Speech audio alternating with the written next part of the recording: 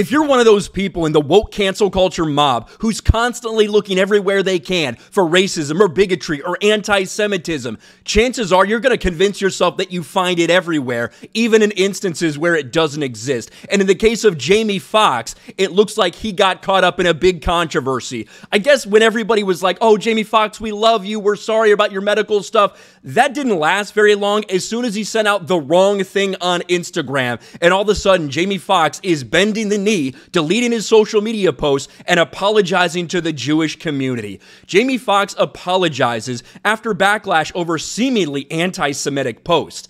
I think that if you really want to find anti-Semitism everywhere, you'll find it in that post. However, that's not the way most people read it, to be honest with you. Here is the post in question on his Instagram story from Jamie Foxx. Again, we're not that far removed from Jamie Foxx going through a really big medical complication where people didn't know if he was going to live or die or what the heck was going on with him. A lot of talk was out there surrounding Jamie Foxx. Now he's back on social media. He says, they killed this dude named Jesus. What do you think they'll do to you? Hashtag fake friends, hashtag fake love.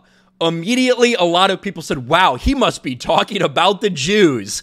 And in reality, what Jamie Foxx says he was talking about was just people that are fake friends. You know, Jesus's friends. Look what they did to him. The people that were supposed to stand by him the whole time, they ended up not. That's what he's saying, and he does go on to explain all of this. Jamie Foxx apologizes for Instagram posts saying they killed this dude named Jesus following accusations of anti-Semitism. Hollywood star Jamie Foxx has apologized to the Jewish community for a recent social media post in which he referred to the killing of Jesus Christ, saying he was referring to a betrayal by a fake friend and wasn't targeting Jews. We just read that post. Foxx quickly apologized after accusations of anti-Semitism started appearing on social media. And I'll go to Bryson Gray's Twitter thread right here. Breaking, Jamie Foxx just apologized to the Jewish community for his post which had nothing to do with the Jewish community. So let's read through this entire thing here.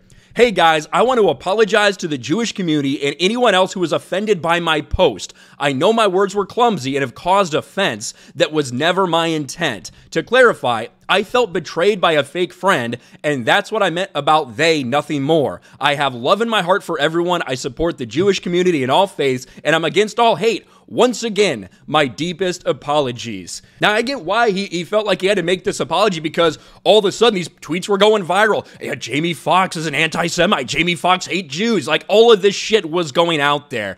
In reality, I don't think he really had to apologize. He should have just said, hey, just so you guys know, I'm referring to fake friends. Now, if he felt the need to apologize, felt like he actually hurt people with that, I suppose the apology is okay, but it just goes to show you, man. Like, you had so many people on social media that were cheering on Jamie Foxx. Yeah, Jamie, get well soon. We can't wait to see you again, buddy.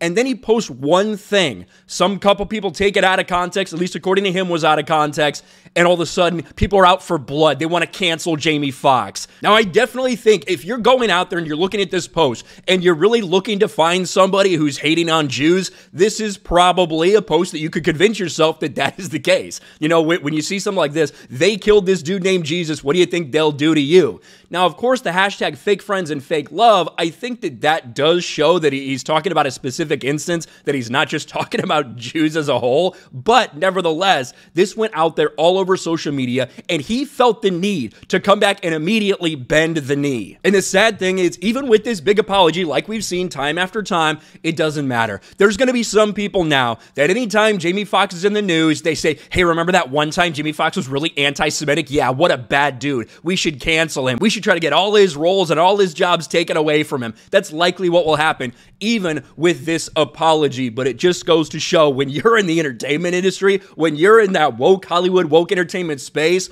all it takes is one step. That wasn't even like a step out of line. It was just somebody misinterpreting his post and it went viral. That's all it takes for them to throw you under the bus and want your scalp for the next one in the cancel culture mob. Let me know what you guys think about all this in the comments section below. Smash a like button, subscribe to the channel, ring the bell for notifications, share this video out there, and I'll talk to you later.